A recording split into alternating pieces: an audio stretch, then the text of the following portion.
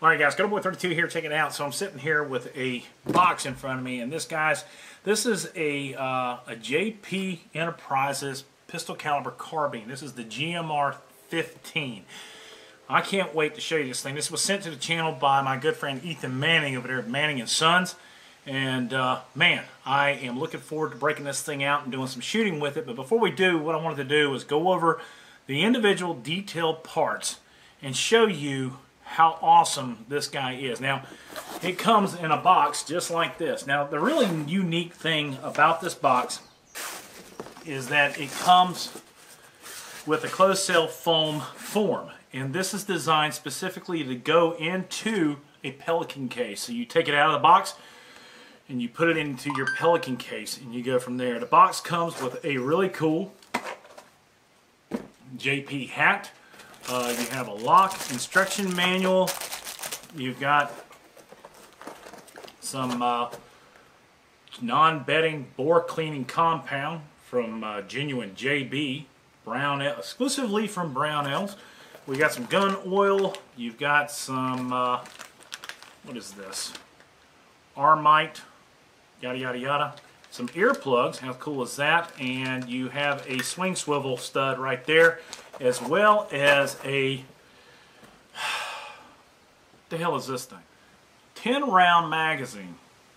This also takes Glock 17, Glock 19 mags, and lucky for us, we live in a state where you can use something like this. Happy Sticks, New Jersey. Rest of the world. I don't actually, wait a minute. I don't think you guys are allowed to have but 5 round mags, and thanks to Phil Murphy and his whole group up there. Anyway, let's go ahead and put this thing on the table, bring the camera in a little closer so you guys can see what a beautiful rifle this thing is. Absolutely breathtaking. Come on in here. Let's see what it looks like. Alright guys, we're sitting under the canopy. Just got done with a little bit of rainstorm. If you hear some dripping behind me, that's probably just from the water. Well, in any case, this is it, man. The JP Enterprises, their GMR-15 9mm pistol caliber carbine. I want to go over some of the details of this guy, and then what we're going to do is we're going to do a functions. We're going to run out there and shoot some steel with it and have some fun. But I want to go over some of the cool things that set this guy apart from a lot of the other PCCs that are out there, other than the obvious. Starting from the rear to the front, we'll go ahead. You've got a Mission First Tactical stock. As you well know, I'm a big fan of these guys, as you've seen them probably in a couple of my other videos. One of the things I do like is the Hogue over-molded grip. And I've run one of these things on my, what do you call that thing? The Full Monty is a Hogue.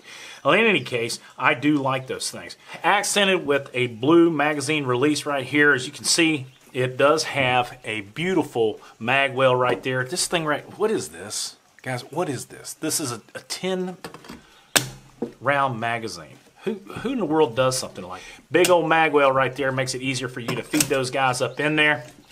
And one of the other things that I absolutely love is just the blue accents. This right here, this brass deflector is made of polymer, and it's replaceable, which is one of the cool parts about this particular rifle. There is no forward assist on it. It's just nice and milled upper. One of the things you will notice about this upper right here, this is called the PCC 17, and this was one of the other items that sets this guy apart, is not only do you have a charging handle that is a Radian Raptor, but you also have a left side charging, just like that. Look at that. Now, one of the things to take in consideration is if you're running your cheek way up here on the front of this thing, and you do run it back, there is a piece that comes back to the rear. That's one of the things. I was just looking at that. We've got a safety selector that's anodized. There is kind of a ambi, I don't know, but yeah, it's going to be a little hard, but you can tell where it's going on that end of it. But I do like the matching accents. This thing runs the JP Reliability trigger. It has this roller piece on there. Let me see if I can get that to come into focus. And in any case, I'm not sure that's going to take, for me, it's going to take a little bit of getting used to, but I will tell you this, 3.5 pounds. Now watch this reset. Beautiful trigger pull on that thing, beautiful reset, gorgeous trigger action right there. We'll go ahead and take the gun apart here in a few minutes. Moving forward, we got a Mark III handguard. This is the from JP, and you notice that a little blue thing inside that is the heat sink. And what that does is that keeps that barrel cool, or at least that's what they say. I am actually happy about seeing this rifle because I'm doing the new 6.5 Creedmoor build, and I am going to install the Mark III handguard, except this one's I think is about 12 inches. The one that I'm actually putting on the 6.5 Creedmoor is 17.25 inches. You do have a QD attachment point right there and a hand stop right there. Nice little add-on features. And on the handguard itself, let me show you this. There are little screw holes right here, and those are for your attachments. So there's not an M-Lock or a Key Mod series here, but they do make a handguard that is a M-Lock. One of the things that I chose because I do like the texturing on this handguard is more like it has checkering on it, and it is really, really cool. One of the things that also it does is it really does a good job of isolating the barrel from the upper receiver, but yet keeps it strong and attached. Up front, we've got this really cool JP muzzle brake. This is a polished stainless steel 14.5 inch barrel. It does come in a Teflon as well. Now, moving to the rear here, this carbine, if you look inside, look at the trigger system. Look at that, this is beautiful. And let me go ahead and show you the trigger one more time while we're up here. The reset, the pull, 3.5 pounds, but look at the reset. Alright, so one of the things that this is equipped with is the JP Silent Capture Spring right here. If you guys are not familiar with that, that's what this is. And essentially it is a guide rod with a spring attached to it and a Teflon puffer back here in the back. What happens is that rod comes out just like that. Very nice little add-on. And what that does is it really is silent, but set up with a beautiful milled upper and lower. This pistol caliber carbine is amazing. Now, one of the things I do want to show you is this guy right here. We'll go ahead and bring the camera in real close. This is JP's bolt. Now, what I want to do is I want to just lean this back. Hear that? That's called absolute amazing. Let's go ahead and pull that out. I want to show you this bolt and the way it sits here. Look at that. It does have a tooth extractor right there, as you can see. But look how smooth. This is absolutely polished to, it's amazing. I don't know that that's coated with anything, but I do know that it is smooth. And it's labeled 9mm right there. And it is a direct blowback. I'm not going to take it apart. You guys have seen these things taken apart before. So let's go ahead and do this. One of the things they do claim is that this rifle will maintain a 3 MOA at 100 yards. Now I've got 124 grain bullets back there. We're going to go ahead and set up a target up range. And you know what? I'm not so concerned about it maintaining a 3 MOA group. But what I do want to do is I want to shoot some steel at 100 yards. So let's go ahead, set this guy up, and we'll put a camera up down range. So I think the range's done. And let's have some fun. Alright guys, so we're trying something new here. One of the things I wanted to try, I'm listening to some folks talking about zeroing distances, specifically for red dots, things of that nature. And a SEAL gentleman named Sean Ryan really likes that 36-yard zero. So what I've done, I've got this guy zeroed at 36. It's a PCC, not really matter.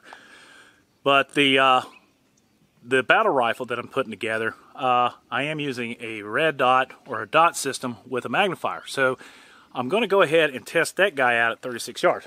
But right now I got a 10-inch target. She's out there 100 yards. The cool thing about the PCC, this guy's supposed to be sub MOA or 3 MOA at 100 yards. Now we've got this thing topped off with the ACSS Cyclops, and we're going to just go ahead. I need a mag. Hold on. All right, I'm back. I got my Chuck Schumer glasses on. I know that made some people sick the last time.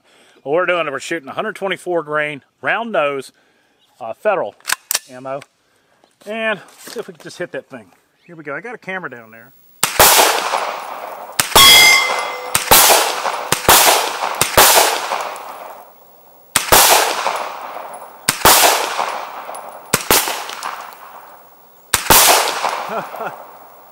Where's X-Ring when you need him?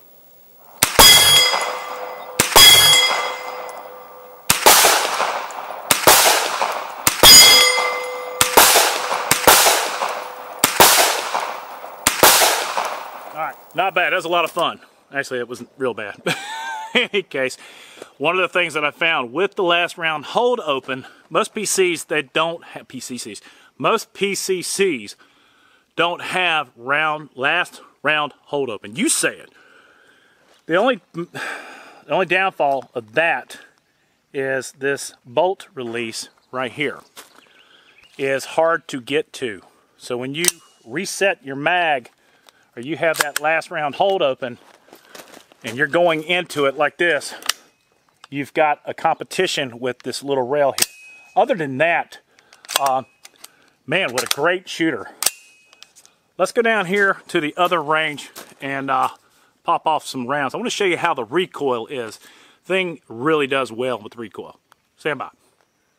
Oh, man, I tell you what, this Cyclops is something else. Now what I want you to do is watch the recoil on here.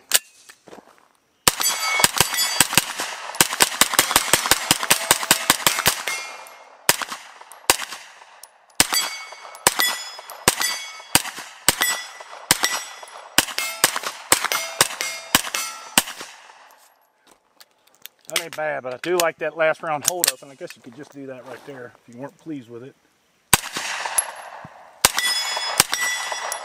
What I want to do is I want to show you the trigger on this thing, like we do the trigger test. Stand by. Okay, so what we're going to do is I'm going to show you this trigger. Now the thing is, it's on a roller bearing. Look at that. All right, trigger pull. There's a reset. Watch that, reset. In competition shooting, that is so important.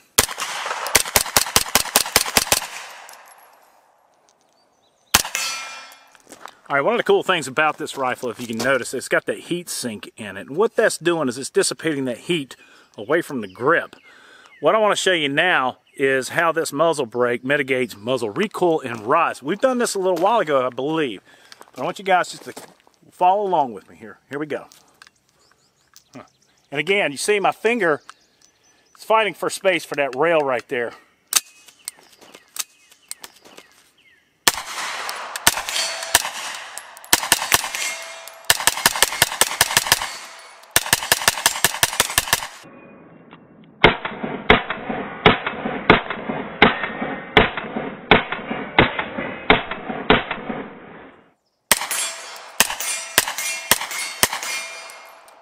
Man. A badass little rifle. I will tell you this. Retail on this guy, a lot. I'll put it in the comment section down below. I can't remember exactly what it is. But I'll tell you what, JP puts together a absolutely, oh my gosh, fine weapon. And you got that charging, left side charging thing. And if you're used to it, or if that's something that you want, I guess that's, you could use that. I'm so used to doing this that that wouldn't be effective for me, especially in competition. But anyway, guys, that's it. The knurling on this thing is absolutely crazy. You can move this guy over here if you want. The JP bolt is beautiful. And don't forget, we got that Cyclops sitting on top of it. That thing's done a great job. The nice thing about the Cyclops, and we'll follow that up in another video, is that you don't always fight with your glasses on. And that's the advantage of this guy. Alright, what my thoughts are on this thing. If you're into competition or you just really like fine firearms, this thing is the cat's meow. That heat sink, the barrel, the bolt carrier, the trigger is immaculate. I did find that I was able to use that left side safety lever. Not bad. Would have liked to see it. If you're going to put it there, put it there. You know my thoughts on this guy right here. I think it's one of the better competition style minimalist stocks. Of course, that's the name of it. It comes with the Radian Raptor on it. I mean, And I don't know if that's the, yeah, that's the polymer one. So you're getting a polymer on an expensive rifle. The reason I haven't taken this thing off is I want to send this back to Ethan. Speaking of Ethan Manning, Manning & Sons. I'm going to put the link down. Don't forget to look down there. Go subscribe to his channel. He's got a lot of cool things, and man, he's got a lot of high-end, really nice firearms. He also just carries regular old everyday firearms. So if you're in Illinois and you want to get something cool, check out Manning & Sons. Well, anyway, guys, that's it. It's my video of the JP pistol caliber carbine. This thing also comes in 2 pistol lengths. Check them out on their website, jprifles.com or something like that. I don't know. I don't ever get to review these cool rifles.